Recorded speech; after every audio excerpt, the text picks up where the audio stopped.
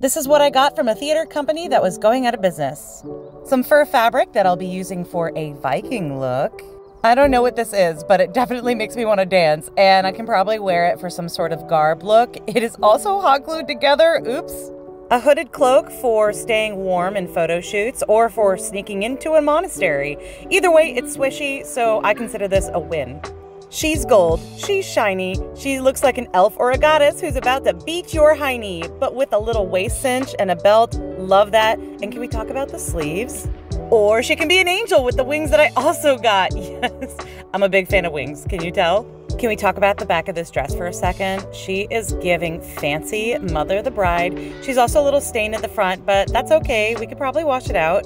She is beaded, she is unlined, but that's okay because she twirls like a dream. Look at her go, woo! I'm starting to realize I have a type for soft and drapey dresses because also look at the back of this girl. Ah, yes, the fabric falls so nicely. There's probably a reason why this was still on the shelf when I got there though, because this dress is very stained in the back. There are a lot of dark spots. It makes me a little sad, but I'll try and clean it up. I love the way this capelet fabric falls, and it is one of only 2 lined products that I managed to buy. Most everything else was bought up by resellers by the time I got there, and I arrived 15 minutes before the event started. Kind of bummed, but it is what it is.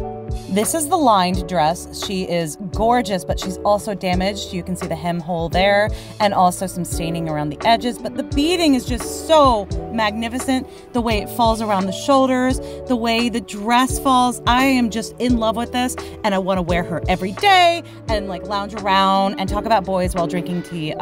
Look at this. Extra pose because I'm feeling it.